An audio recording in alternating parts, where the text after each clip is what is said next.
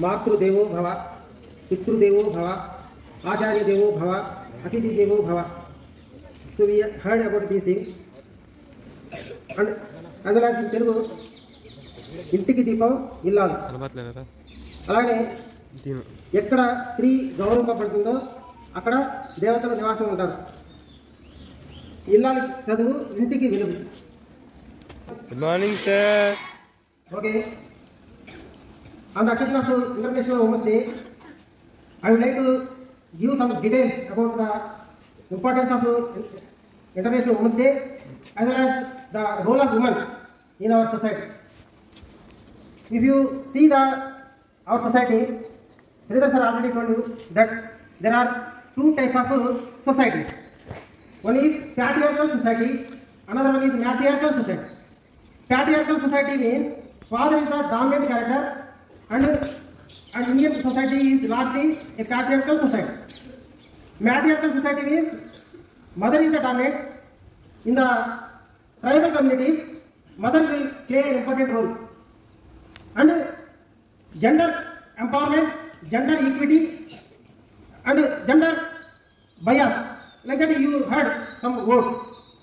Why women participated in the revolution? If you see the societies, whether it is Indian society, French society, Russian society, everywhere inequality, gender bias, and discrimination. In our Indian society, if you see all the social evils, whether it is sati or child marriages or any type of social evils, are against the woman only. Suppose if you take all these social evils are nowadays it is coming down due to the policy makers, due to the efforts of women as well as men. And in the French society also there was a discrimination. So women also fought for the rights, right to equality, right to vote, etc. To get the right to vote in France, it took more than 150 years. So in the year 1946 only, women had the right to vote in France. Actually, women are fighting for the rights from the very beginning. Okay, and our Indian epics also written in the way that women should be discriminated and women should be dominated by men. Suppose if you see the all the Puranas, Vedas or whatever it may be, women will be considered as second-rated citizens. But due to the Western education, Western culture, and for other new development, there are equality is coming. Every year, international UNO is giving one theme. This year theme is embrace equity. Embrace equity means to get the idea that all are equal before the law. You are equal, I am equal, and there is no discrimination. Your mind should take that women also equal. Our Indian Constitution also clearly told that all the men, women are equal. No discrimination on the basis of caste, creed, color, sex, gender, or place of birth. All are equal. Okay, and nowadays there are so many changes are occurring in terms of employment, in terms of politics, in terms of other things. There are so many changes are occurring. If you see the contribution of women in employment, generally in our textbooks, the contribution of women is very less. Their work will not be considered as income, but they are also working. Already others have told you that from morning to night, our mothers, our sisters, they are working, and but their work will not be considered as income. Okay, only those who are going out and earning money, their work only will be considered for national economy. So in that way, women contribution is very less. In terms of employment also, very less women are working in the country. But in Scandinavian countries, there is a equality.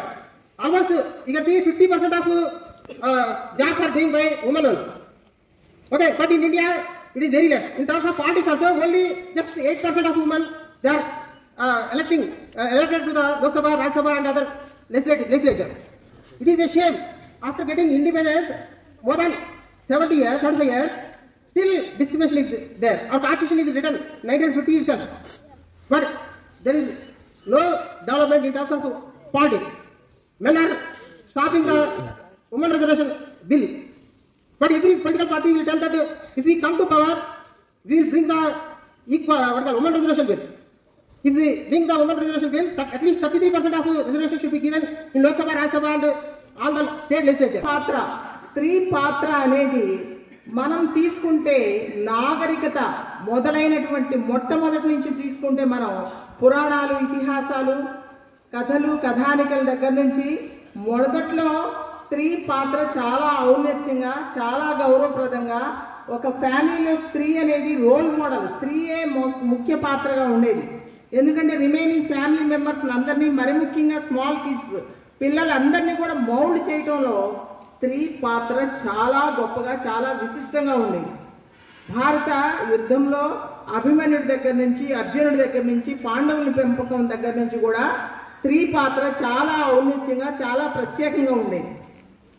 అటువంటి పురాణాలు, నాగరికత మొదలైనటువంటి భూమి మీద నాగరికత మొదలైన దగ్గర నుంచి కూడా స్త్రీకి ప్రత్యేకమైన పాత్ర ఉంది. ప్రత్యేకమైన బాధ్యతాయుతంగా మహిళ మెలగడం జరిగి మినిమం ఒక 10 years బ్యాక్ వరకు స్త్రీ కొంతవరకు నెగ్లెక్ట్ చేశారు. స్త్రీలు పాత్ర నెగ్లెక్ట్ చేయబడిందనే అనిపిస్తుంది. స్త్రీ పాత్రను వేరే వాళ్ళు నెగ్లెక్ట్ చేయడం కంటే కూడా స్త్రీలే కొంతవరకు ఈ పాశ్చాత్య కల్చర్కి, ఈ వెస్ట్రన్ కల్చర్కి అలవాటు పడిపోయి కొంతవరకు దానిలోకి మనం ట్రాన్స్ఫర్మేషన్ జరుగుతూ మన యొక్క బాధ్యతలు, మన ఫ్యామిలీ సిస్టము, మన పిల్లలు, మన సొసైటీ, మనం బేసిక్గా వేదకాలం నుంచి భారతదేశం ఎంత విశిష్టమైనటువంటి దేశము. గర్ల్స్, బాయ్స్, మహిళలు, పురుషులు అందరూ కూడా గౌరవించబడినటువంటి సమాజంలో ఉన్నటువంటి కల్చర్ మనం. అయితే ఈ మధ్యయుగం దగ్గర నుంచి స్త్రీ కొంతవరకు తన యొక్క పాత్రని కొంత నెగ్లెక్ట్ చేయటం వల్ల సమాజంలో పుట్టగొడుగుల్లాగా, కలుపు మొక్కల్లాగా చాలా చీపు ఆలోచనలతో రకరకాలైనటువంటి వ్యసనాలకి, రకరకాలైనటువంటి చెడు అలవాట్లతో సమాజం తయారు చేయబడింది. దాని ఫలితంగా ముఖ్యంగా గర్ల్స్కి ప్రొటెక్షన్ లేకుండా పోయింది. చాలా వరకు గర్ల్స్ కించపడబడుతున్నారు, గర్ల్స్ అవమానించబడుతున్నారు, గర్ల్స్ నానా రకాల హింసలకి ఇబ్బంది పడుతూ వస్తున్నారు. దీనికి నాకు తెలిసినంత వరకు mother is the main role in the family. పిల్లల్ని మౌల్డ్ చేయడంలో తల్లి పాత్ర మొట్టమొదటి. అక్కడ పురుషుడైనా, స్త్రీ అయినా, girl Avani, bye Avani, girl child, bye child, both are equal. ఇద్దరు సమానమే. ఇద్దరికి వాల్యూస్ నేర్పాలి. ఫ్యామిలీలో పిల్లల్ని కరెక్ట్గా మౌల్డ్ చేయాలి. చిన్నపిల్లలు బంకమట్టితో సమానం. మట్టి, క్లే మనం ఎలా మౌల్డ్ చేస్తే అలా మౌల్డ్ అవుతారు. చిన్నప్పటి నుంచి పిల్లల్ని మంచి మార్గంలో, ఒక పాజిటివ్ సైడు, ప్రోగ్రెసివ్ సైడు మనం వాళ్ళని పెంచగలిగితే, వాళ్ళకి మన ఎథిక్స్ నేర్పగలగాలి. స్ట్రిక్ట్ డిసిప్లిన్ ఉండాలి ఇంట్లో. ఫ్యామిలీలో డిసిప్లిన్ ఎప్పుడైతే వస్తుందో ఆ పిల్లలు భవిష్యత్తులో రాబోయేటువంటి భావి భారత సమాజంలో స్వచ్ఛమైనటువంటి, అప్పటి పాత రోజుల్లో ఎటువంటి సనాతన సాంప్రదాయ, ఎంతో గౌరవించబడినటువంటి భారతీయ సాంప్రదాయ పూరితమైనటువంటి సమాజం, అటువంటి భారతీయ సంస్కృతి సాంప్రదాయాలు మళ్ళీ ఇప్పుడు సమాజంలో రావాలి అంటే స్త్రీ పాత్ర చాలా బరువైనది. స్త్రీ పాత్ర చాలా ప్రత్యేకమైనది. స్త్రీ మాత్రమే సాధించగలదు. స్త్రీ ట్రాన్స్ఫర్మేషన్, ఇప్పుడు బయాలజీ సార్ చెప్పారు చూడండి, గర్ల్ చైల్డ్, ఇంట్లో పుట్టిన ఆడపిల్ల ఇంటికి వెలుగు. ఆ ఆడపిల్ల తల్లిదండ్రుల సంరక్షణలో చాలా డిసిప్లిన్గా పెరిగినప్పుడు ఆ అమ్మాయి మ్యారేజ్ చేసుకుని అత్తవారింటికి వెళ్ళినా కూడా అక్కడ కూడా తన యొక్క ప్రత్యేకతతో ఆ ఇంటికి వెలుగునివ్వాలి. ఆ ఇంటికి మంచి సంస్కృతి సాంప్రదాయాలు నేర్పగలిగేటువంటి పవిత్రమైనటువంటి దీపంలాగా వెలగాలి గర్ల్ చైల్డ్, స్త్రీ. అంటే స్త్రీ ఏ రూపంలో ట్రాన్స్ఫర్మేషన్, ఏ రూపంలో మారినా, ఎక్కడ చూసినా కూడా స్త్రీకి ప్రత్యేకత ఉంది. అంత సైన్స్లో తీసుకున్నా కూడా నేచర్, శక్తి, నేచర్ మొత్తం పవర్, శక్తి. నేచర్ అంటేనే ప్రకృతి. ప్రకృతిని పురుషుడు అన్నారు, ప్రకృతి స్త్రీ, ప్రకృతి మాత. నేచర్లోనే energy is there. Energy neither created nor destroyed, but it is changed from one form to another form. In the form of girl child, in the form of woman, in the form of mother, in the form of responsibility mother. చూసారా, నేచర్లో సైన్స్లో ఎలా energy form అవుతుందో స్త్రీ girl లైఫ్లో కూడా అలాంటి transformations ద్వారా స్త్రీ పరిపక్వత చెందుతుంది. అటువంటి పాత్ర మనం స్త్రీలుగా మన యొక్క బాధ్యత.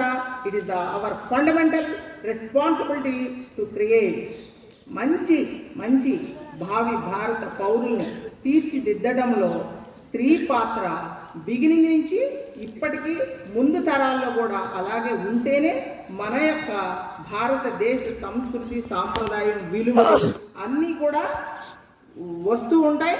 దేశం ఇలా మంచి అలవాట్లతో మంచి దేశంగా అభివృద్ధి చెందుతుంది. Thank you so much.